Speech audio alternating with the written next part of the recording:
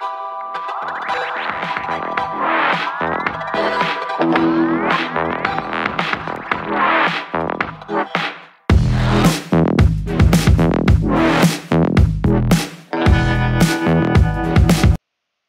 this is Rick from MathX, and today we'll be doing the number 15 from the AIME I of 2011.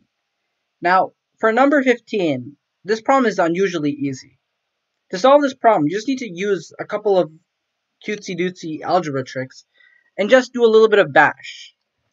Number 15s are typically supposed to be harder than every other problem on the test, but this is not that hard compared to some of the other problems on the 2011 AIME I. It's by no means an easy problem. It's still quite difficult, but for a number 15, it is quite easy. So, without further ado, let's just get into it. For some integer m, the polynomial x cubed minus 2011x plus m has three integer roots, a, b, and c. Find the absolute value of a plus the absolute value of b plus the absolute value of c. So, this problem doesn't really have that much context. It gives us a cubic equation, and it wants us to find each of its three roots and take the sum of each of their absolute values.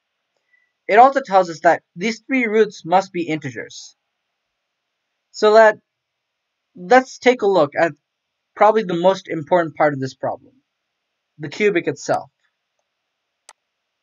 So here's the cubic we're supposed to deal with. Now, whenever you're given a cubic and some sort of relationship between the roots and the cubic, you should always think about Vieta's formulas. Vieta's formulas are a set of formulas that relate the different coefficients of the polynomial to each of the different roots. One such relationship would be that if we take the sum of the roots and negate it, that'll give us the coefficient for the x squared term of this. So if we negate the sum of a plus b plus c,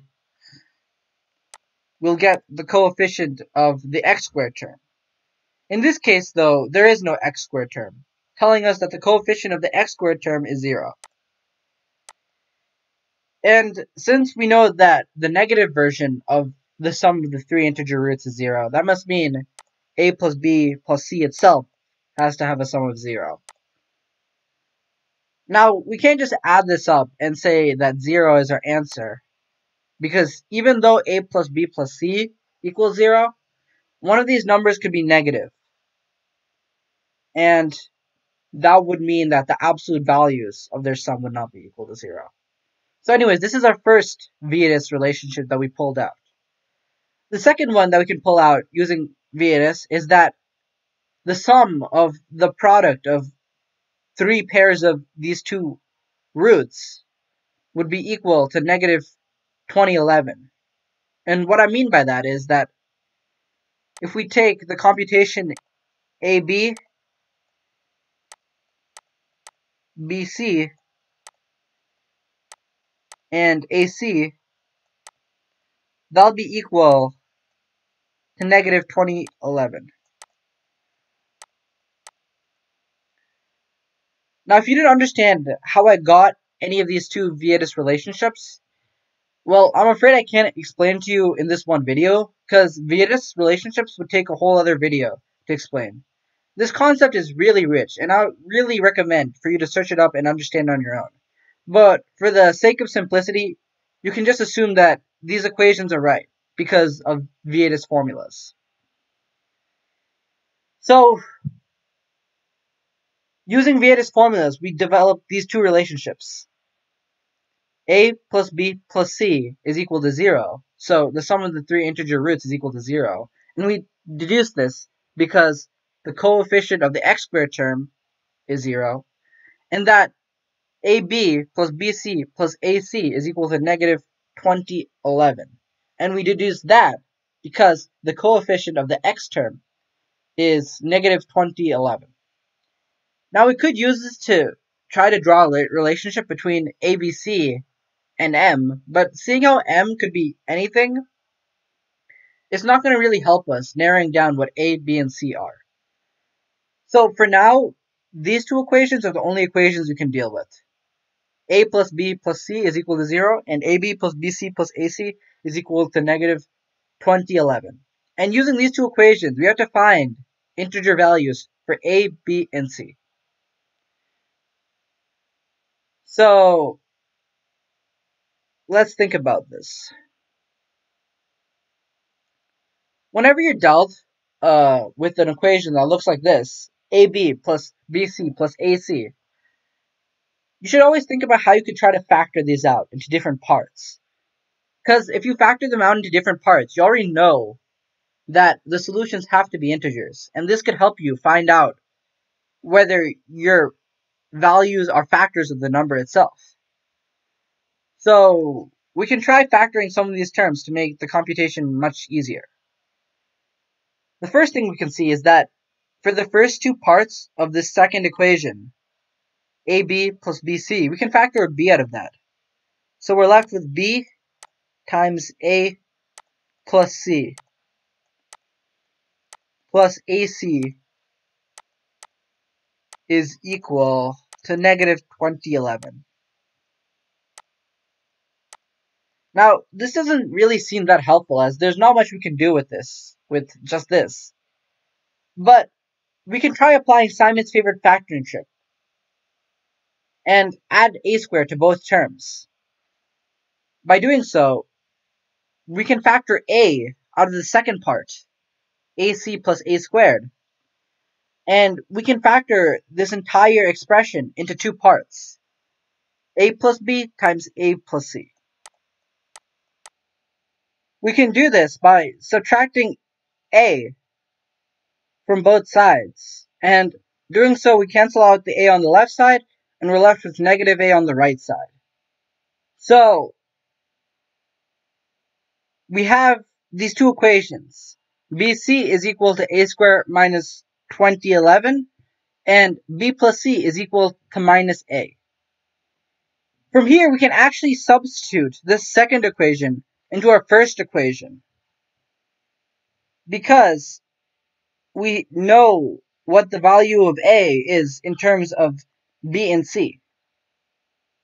Doing this, we rewrite the first equation as bc equals to negative b plus c squared, but actually we don't need to do that since negative b plus c squared is actually equal to positive b plus c squared, because both of them will be positive for the same value. So we don't actually have to negate this. We can just write b plus c squared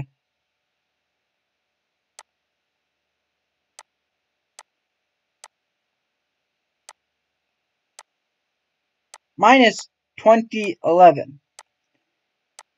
So we have bc is equal to negative b plus c squared minus 2011, which probably more easier to understand is just b plus c squared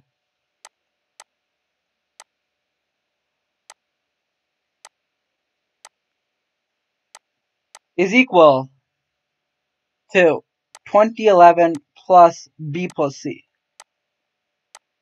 plus bc. So this tells us that if we have two numbers b and c, if we add them up and square it, it should be equal to 2011 plus the product of the two numbers b and c. Now, this is where the unfortunate bashy part of the AIME comes in. And from here, you just have to bash out until you get these two numbers b and c that work. And even though it doesn't seem right, because math should never just be pure bash, AIME is a 3-hour test, and the bashing you do here compared to the entire time period should be negligible. And the time it takes for you to bash out this B and C should probably be like 5 to 10 minutes. Nothing compared to a 3-hour test. So, to make this bashing easier, you would have to start at 45. Because, if you recall, 45 squared is equal to 2025. And it's the smallest square that's larger than 2011. So you bash out from numbers greater than or equal to 45 to check if their difference is the product of two numbers that can be added up to get the square that we want. In doing so, you will eventually find that 49 squared seems to work. As when you compute for 49 squared, you get 2401. And if you subtract that from 2011, you're left with 390. This is interesting because you can split two factors of 390 into two numbers that add up to 49. 39 and 10.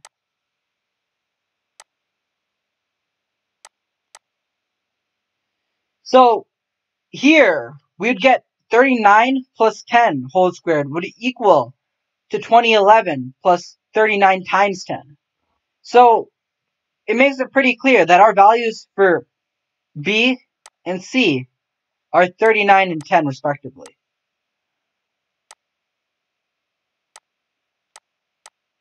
And since B plus C is equal to negative A, in this case, B plus C would equal 49. So if 49 is equal to negative A is equal to negative 49. That means if we take the absolute values of each of these, we would just take their positive connotations. So the positive version of negative 49 would give us 49. Positive version of 39 would give us 39. And positive version of 10 would give us 10. And adding all this up, we would get 98 as our end sum. And 98 is the sum of the absolute value of A plus the absolute value of B plus the absolute value of C, giving this as our end answer. So, in the end, we just solved this AIME 15 using a little bit of algebra tricks, just some Vieta's formulas and Simon's favorite factoring trick, to draw this one relation that helped us solve the problem. This relation was BC equals to B plus C whole squared minus 2011, which we wrote to B plus C whole squared equals to 2011 plus BC, in order to make it easier to comprehend. And then, using this and the fact that 45 is the smallest number that when squared would yield a number greater than 2011, we just bashed out a couple cases until we got to 49 squared, from which we divided 49 squares difference with 211, and we found that their difference of 390 could be split into 39 and 10, which we set up as our values of B and C. So, in the end, we solved this AIME problem pretty simply, just using a little bit of algebra and a little bit of bash. But doing so, you probably just solved the highest ranking problem on the AIME I of 2011, showing how, if you're just patient and creative enough, you can solve any problem, no matter what level it is.